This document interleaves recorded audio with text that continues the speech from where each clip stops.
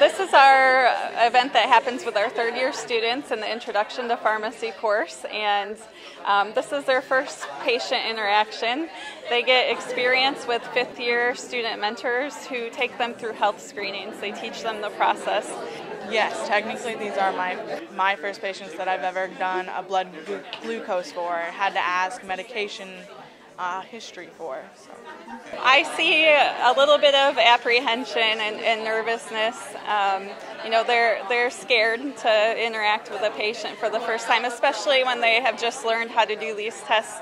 But after they go out and do the event, they get some practice with the fifth-year students. They really open up and they see how beneficial it is. This is considered our first patient, but the one when I actually have to diagnose them and stuff, I'll be terrified then too. But this isn't as bad, honestly. I thought, initially I was nervous about seeing actual real people other than my classmates. You know, the patients are really supportive. We've done this event here at 50 North for over 5 years now, so we see regular people back every year. They understand that our students are still learning. They love to interact with them. I think it's not as much hesitancy as you would expect, but more supportive.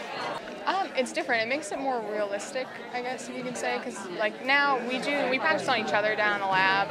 We play each other's patients, but it's different when you actually get out and do it with somebody. It kind of gives you that light at the end of the tunnel, like what you're going to be doing. It makes it worth it in the end.